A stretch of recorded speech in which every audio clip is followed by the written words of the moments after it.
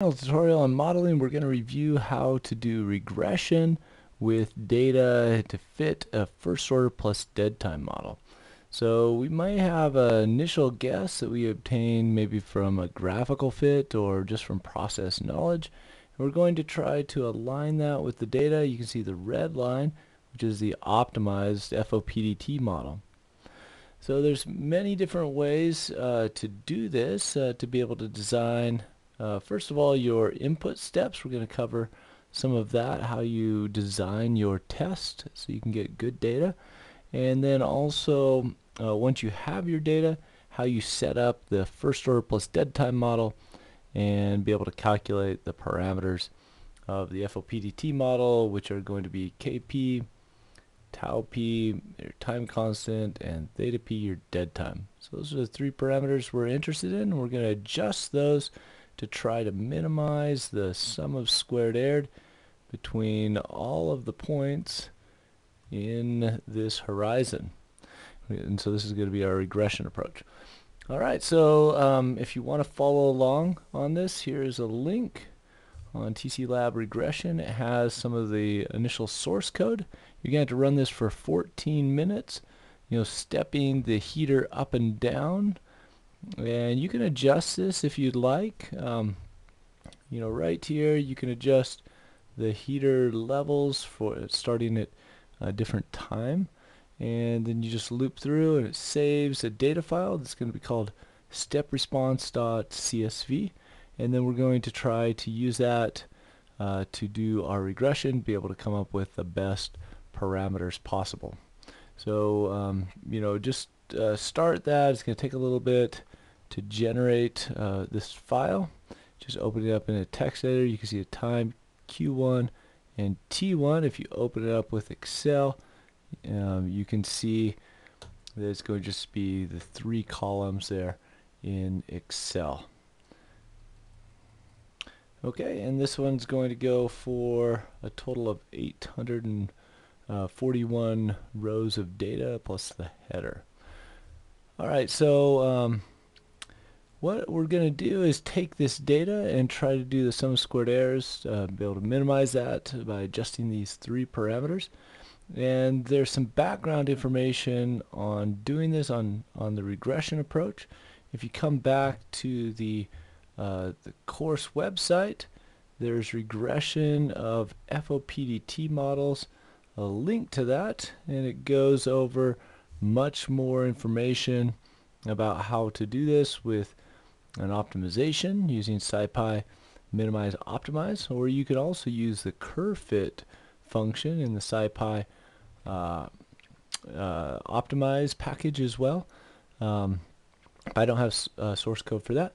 You can also do it in Excel as well. So I show you how to set it up with Excel or with Python.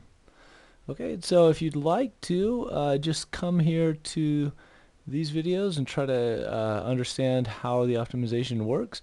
I'm not going to cover that in this video, but if you'd like to come here to the source code, okay, where you have an initial guess and it tries to come up with the best fit for you, you're just going to grab this file and then you'll just change this to your source data file. You may have to parse if they're in different order than these. You may have to tell it, this column is my time, this column is my input, and then the other one is the output. In this case it should be the same. So you can just come down here to the get code, and then you select it. It'll give it to you in raw text format, and then you can grab it, and then so let's just go through this and see if we can start it doing the regression. Okay, so if it's data.csv, then we just need to change this to our step response model. And so if we just change that input file to step response, and then we have our u value, which is our input, and that is going to be our second column, which is the Q1. So that is correct. It's our second column. And actually, let me just open this with Excel. It's a little bit easier to see in Excel. Move it over here.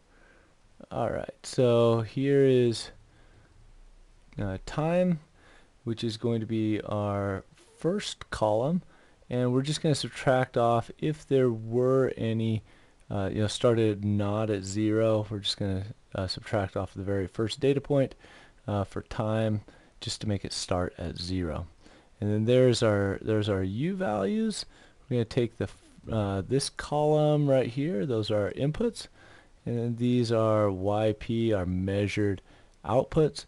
We also are assuming that u naught and yp naught, those are our initial points. Those are going to be our steady state points. Okay, so one common mistake with this, if you are generating your own input sequences, is that these two need to be your steady state conditions. Okay, just those very first two values. Otherwise, it's going to, you're not going to have good steady state values, and it's going to have a hard time fitting. Okay, and then just coming through here, we're calculating our FOPDT model. That is called by SimModel to calculate your trajectory. Once you do that, you compare it with a sum of squared errors between the predicted and the measured values, and then we use the SciPy.Minimize.Optimize, giving it our objective definition with some initial guess values, which are km, tau m, and theta m. Those are initial guess values, and then once it completes, then we calculate the new updated trajectory and then plot them. Okay, so that's basically our script. I'm going to go ahead and run it. One thing I will mention is this is an unconstrained optimization, so it could decide on values for time constant and time delay that are negative. If that's a problem, you can switch over, uncomment this. You can switch over to an SLSQP method that allows you to have bounds on your variables to prevent negative values for your time constant or time delay, which we know can't happen. So you can comment this line right here and then uncomment these and adjust your bounds on the gain, on the time constant, and on the dead time if you'd like. Okay, so it's trying different values of these three parameters and trying to come up with the best ones that minimize the sum of squared error. So let's, as this is calculating, it'll pop up once it's done. And it can take a while sometimes. Strategies for helping it calculate a little bit faster to give it better initial guess values, or those constraints as we mentioned. Okay, so let's just talk about how we would do this in practice. I know I gave you the input sequence here of how to change these values over the 14-minute period, but let's just talk about it. If we have control over our heater, okay, we could do random steps to different levels like this. Some of the common things that you see in industry are things like if you're operating at steady state, you go up and then down and then back up, and this is called a doublet. Okay, a doublet test. The standard step test is just a single step. One of the reasons why we do the doublet is so we can see the response going up and down. It helps us determine the nonlinearity. Also, we're not just doing a step up. This could disturb our process. So we go up for a period of time, then back down to kind of correct for it, and then back to the nominal value. Gives kind of a minimal disturbance of the system. Some of the other ways that are done in practice, oh, it just popped up there. Let me just go and finish this. There's a pseudo-random binary sequence. So in different durations, you have this going up and down to predefined limits. And so that is called a PRBS,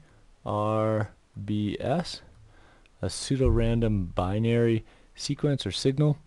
And then another way that's done to be able to identify models is you could have, you're controlling a process, and then you add small dithers to the process that are always happening, okay, and they're almost indistinguishable, but over time you're able to do these small steps everywhere and be able to pick out models from the historical data.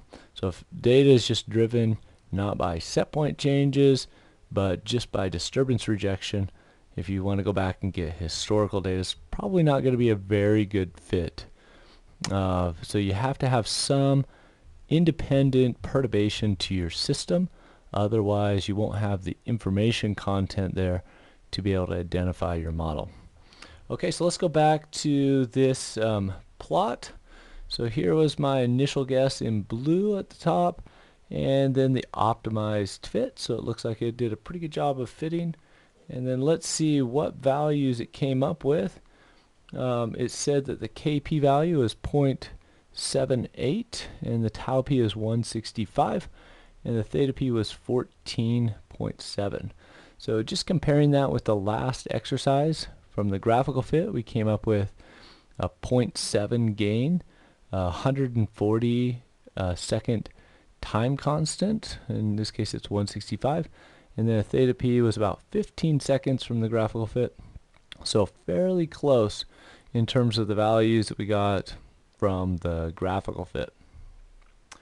Okay, I would mention one of the other advantages of doing this with optimization versus the graphical fit is, with the graphical fit, you're limited pretty much just to step responses, whereas the optimization approach, you can give it virtually any input sequence as long as you hold this at a constant value for long enough, typically 1 to 2 time constants, in order to be able to have it distinguish the time constant versus time delay values.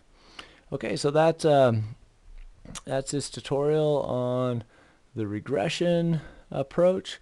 Again, if you'd like to understand more about the solution and how that works, there's that other code and video there that can help you walk through the source code for that. And again, there's other approaches like curve fit or others to be able to obtain those parameters.